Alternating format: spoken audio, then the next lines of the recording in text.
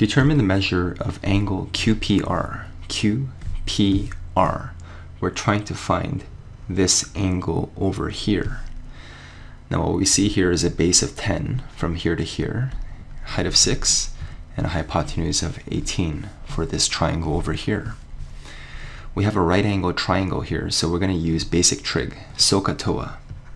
Sine of some angle is equals to opposite over hypotenuse. The cosine of some angle is adjacent over hypotenuse. And the tangent of some angle is opposite over adjacent. So what we have here is some angle theta, and we have opposite over adjacent, which is going to be tan of theta.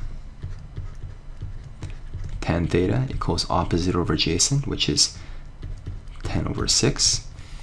So if we take the inverse tan of both sides, tan inverse of tan theta is equals to tan inverse of 10 over 6. So we're allowed to take the inverse trig of both sides. So in this case, we're taking the inverse tan, such that the inverse of a trig function cancels out with the regular trig function. So we end up with theta.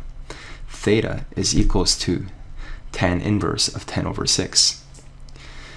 Now it's very important that you are in degree mode. Do not be in radian mode, otherwise all your answers will be wrong. Degree mode on your calculator. So we work it out here. We have second tan inverse, that's a blue font here, tan inverse of 10 over 6, 10 divided by 6 bracket is equals to 59 degrees. So we have theta. Theta is approximately equals to 59.036 degrees. All right. Now let's focus on this triangle here. Let's try to solve for x. Now we have adjacent and opposite. We have adjacent and the hypotenuse, which is adjacent hypotenuse with the cosine of x.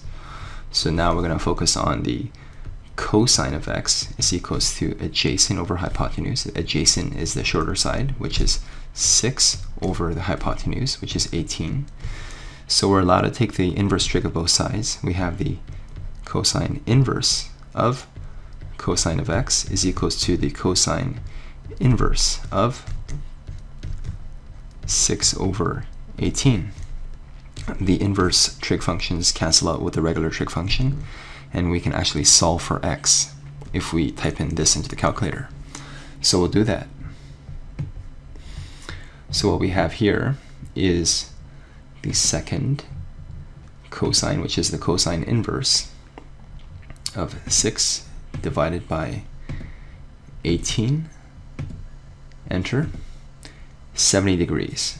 So if I add these two angles, because I want to solve for x plus theta, so I have this plus, the answer plus, and let me just go back up to this number here, 59 degrees, press enter. So I get the final answer of 129.57 degrees. And when I look at the available choices, 130 degrees is the closest answer. So what we have here is answer D is correct.